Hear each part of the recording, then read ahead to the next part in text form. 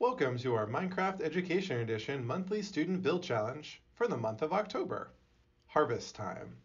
As the world population grows, optimizing food production is becoming increasingly more important. Your challenge this month is to code the agent to improve the efficiency of growing and harvesting crops through automation. Just like in the real world, crops in Minecraft have special requirements to successfully grow. Use the book and quill to take notes on the choices you made to automate your farm and about the variety of crops you chose to grow. You can investigate real ways farmers are using automation to increase crop yield. Research the world food crisis and talk about contributions that you can make locally. You can even code the agent to carve a pumpkin in Minecraft. As always, share images or video of your creations with the community at #MinecraftEDU. Until next month, keep on building.